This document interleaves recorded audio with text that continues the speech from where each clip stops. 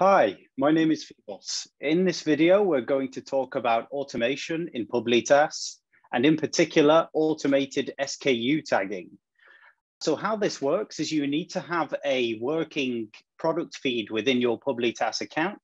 And then when you upload a PDF into your account, or even an existing PDF that you have already in your account, Publitas can automatically tag products using product hotspots within your publication by matching the SKU or product ID numbers of those products on the page with SKU or ID numbers within your product feed.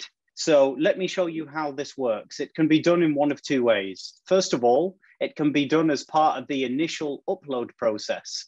You'll see that there is a toggle here to auto tag SKUs. If enabled, then as part of initially uploading your publication, Publitas will scan the feed and match those SKUs for you.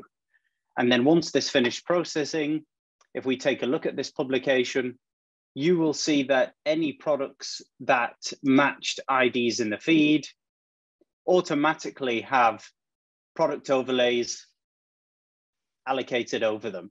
Now, what if you have already uploaded your publication, but you want to add additional products that might not have been in your feed at the time of upload? So this is something that you can manually re-trigger at a later date once new products that maybe weren't there to start with are added to the feed. So let's remove a couple of hotspots here. And then if we go to the top right corner, auto tag product SKUs, then we can manually re-trigger this process on an already uploaded and already live, perhaps, publication. So this will take just a couple of seconds to process, and you'll see that all those SKUs that I removed have now been reinstated and re-uploaded.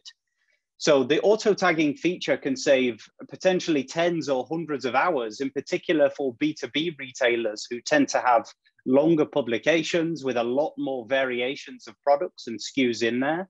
Thank you for watching. If you do have any additional questions on this or anything else, please let us know via our contact form.